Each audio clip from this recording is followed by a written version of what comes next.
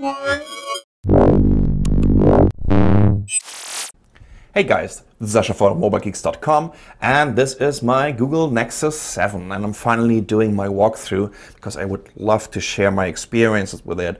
I'm totally in love with this tablet right now, especially because it starts only at $199. So as you all know, it's based on the NVIDIA Tegra 3, a 1.2 gigahertz quad core. Well, actually it has 5 cores because it also comes with a 5th application core that's clocked at 1 gigahertz that is constantly running when you're just working on your desktop or when you're just doing a movie playback or playing some Google Music.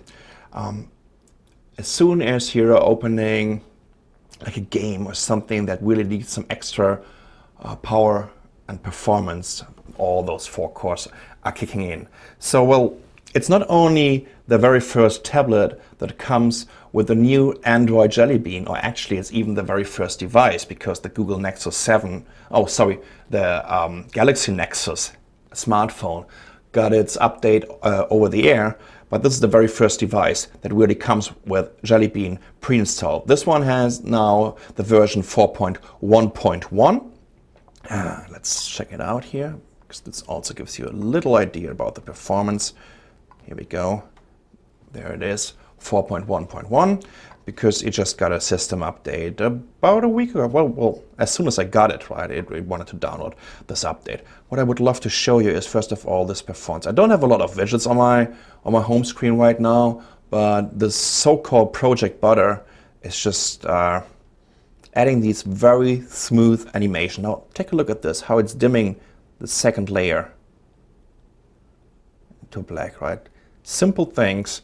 Also, when I'm opening a folder, this is so fast. So how did Google achieve this? They just added some extra frames per animation, so you don't have any stuttering anymore, which just makes it perfect right now. I almost achieved the same performance with the custom ROM, but this is even better. So when it comes to pre-installed applications, it only comes with the Google apps. That means I put them all in here. So Gmail, Maps, Earth, Talk, Currents, of course the Contact app, Gallery and Calendar. Okay, that's self-explaining. And it's also the first device that comes with Google Chrome. And that means when you're logged in to your Chrome on your desktop, it's automatically syncing your bookmarks and your history. So when I'm opening a new app, over here you can see the history, or the browser history of my Vaio Z21 PC. So when I just open, okay, let me go to this one here. Here's our PostPC Nation channel on YouTube. There we go. It also syncs the bookmarks and whatnot. So it's a great browser. I love the Chrome browser in general, and it's great that you can now share all this with your mobile device. So this isn't beta anymore, this is the final version. Of course, there will always be updates. The new Google Plus update, the new Google Plus app is on here too. It kind of changed a little bit in terms of the layout. It has more of a flipboard style right now. So let's just fetch all these pictures and this content, and as soon as it got all of this preloaded, the animation is just fantastic. Here we go.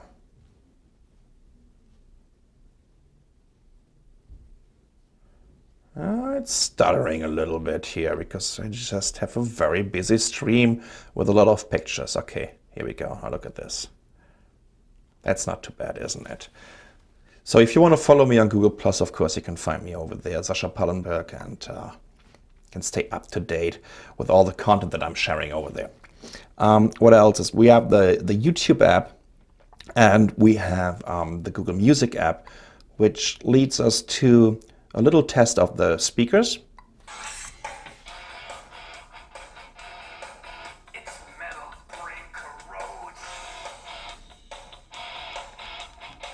Can't get any louder.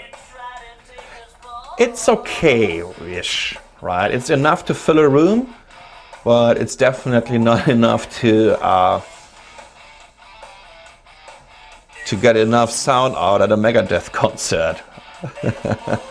But anyways, it's definitely, the guys that are really into audio, that would probably just connect their headset over here and enjoy this. But if you're doing some casual gaming, I mean, the speakers are absolutely fine. And of course, we have also the Play Store from Google here. I've installed a bunch of gaming apps, and we're going to do some gaming performance tests very soon. How about trying out Dead Trigger? It's the newest zombie ego shooter from Matt Fingers. And it's available for free right now. They started to sell it for 99 cents. Now it's for free. Okay, let's do this. Let's kill some zombies. Okay.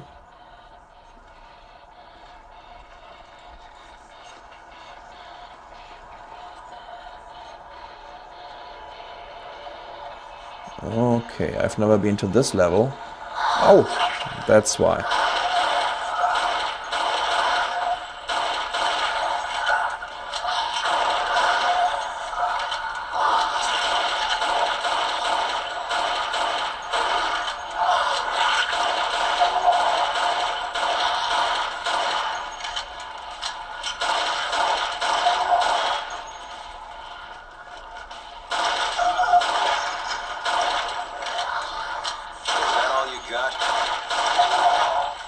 Yeah, bring it on. I see, the graphics are absolutely fantastic. I've had a bunch of hiccups here. Maybe there was an app updating in the background. I'm not sure about this, because normally you shouldn't face any performance issues. Look at this. This looks really cool now. So this is really taking advantage of the Tegra engine. No, not of the Tegra engine, but of the Tegra platform. So if you're into the latest games for Android, I tell you what, the Nexus 7 is just a fantastic device, especially for $199 or $249, because that's how much my version is. I got the 16 GB version that I can only highly recommend to you, and I will show you later why. Okay, what else is here? Anyways, trust me, I've never had any issues in terms of performance when it comes to 3D games. The only game that was kind of really sluggish feeling was Nova 3, but I think that's because of a lousy port from the Gameloft guys. Yeah, talking about storage, this is the 16 GB version, and now take a look at this. Here we go.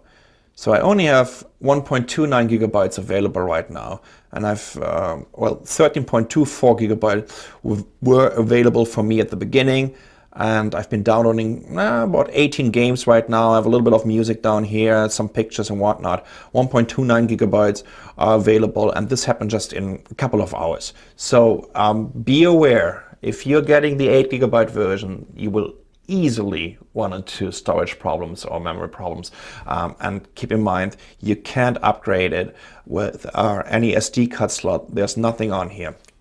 Just invest these $50, right? I know it's expensive if you compare this to a 16 gigabyte or an 8 gigabyte SD card, which is maybe $6 or $7, right? And now Google is charging you for an additional 8 gigabyte like $50. But I can tell you, it's worth it. So I would highly recommend this. What I would also love to show you is, what about the browser performance? Let's go to, let's go to The Verge. I'm not sure if they have a mobile version. Oh, Jesus. Here we go.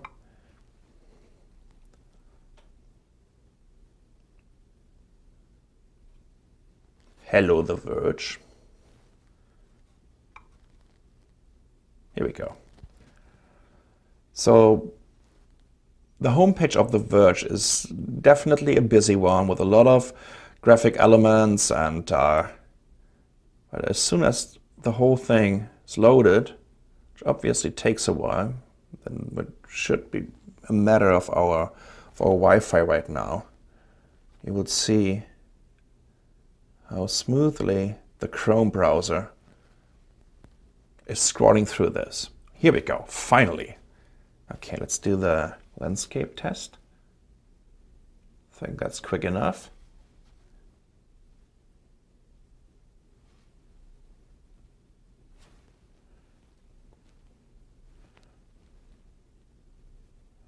Okay, it's still rendering, it's still loading pictures.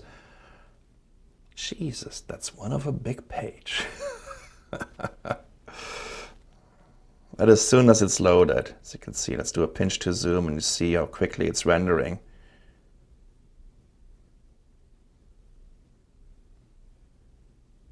So that's not too bad. Tell you what, it was way easier to do this with Google News. But I think, what about the double click to zoom?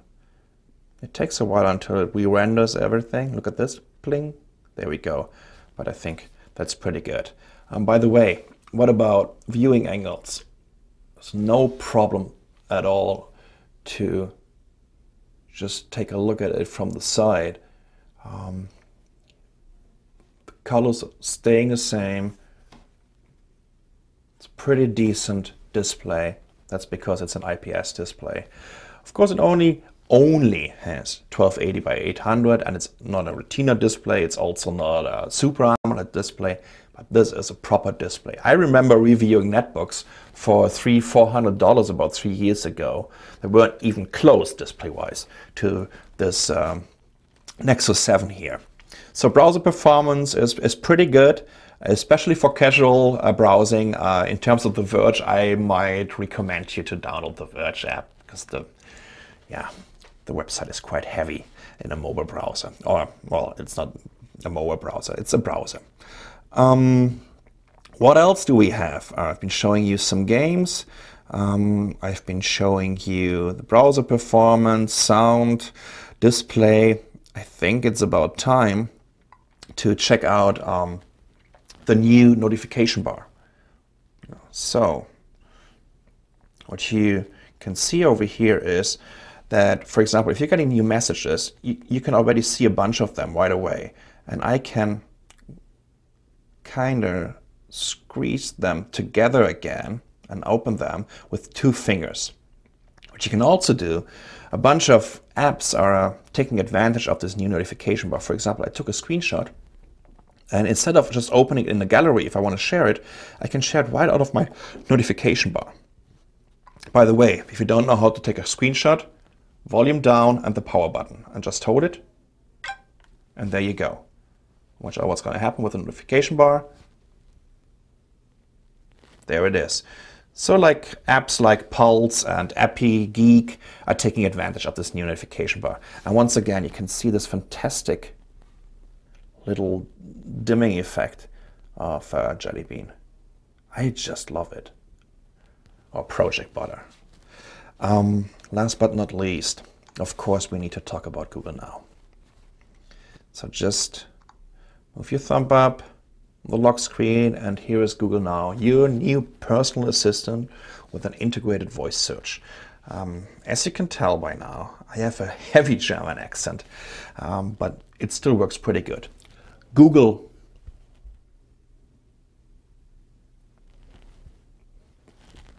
Google.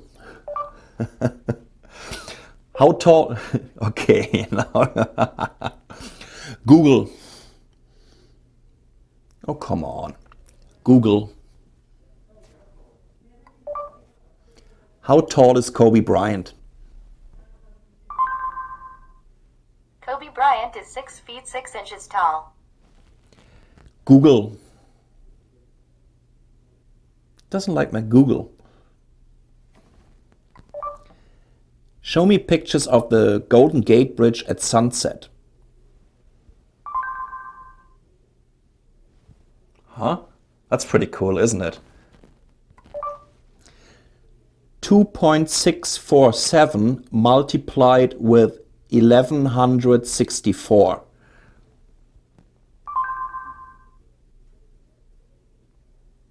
Okay, that wasn't really working.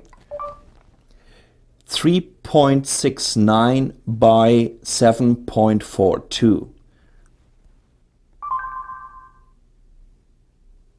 Okay. 4.94 multiplied 6. The answer is 29.64.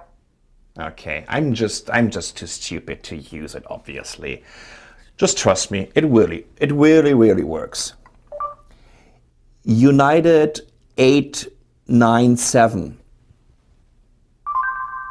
United Airlines 897 from Washington to Beijing is on time and departs in 6 hours 21 minutes. Isn't this pretty cool? Show me the latest score of the New York Yankees.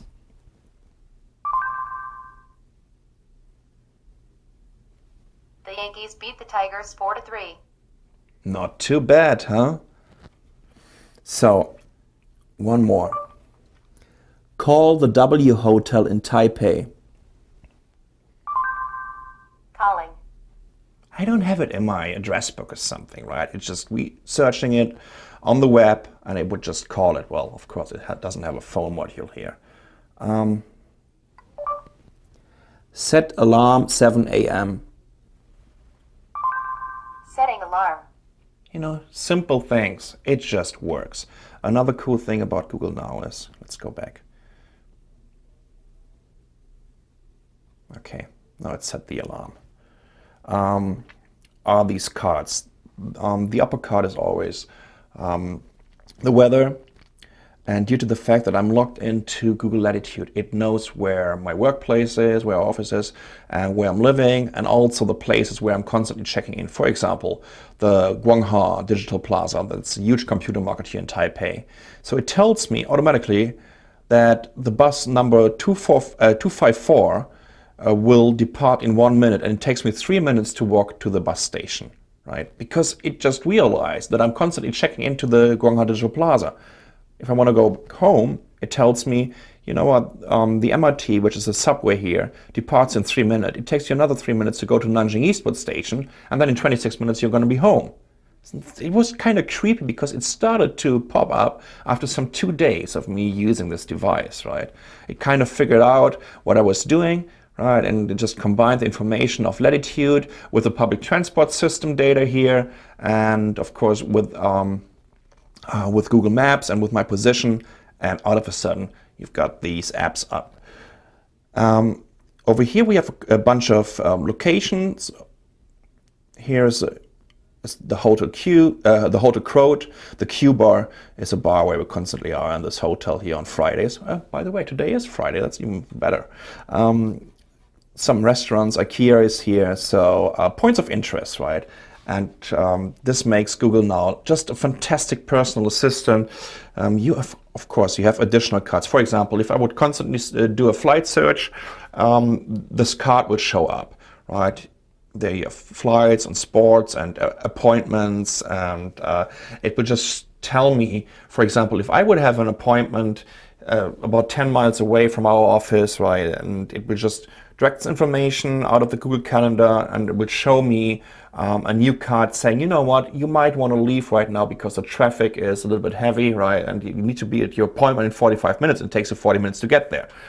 It's just kind of intelligent reminder when you have a busy schedule. Google Now is just absolutely fantastic, and you do currency and whatnot.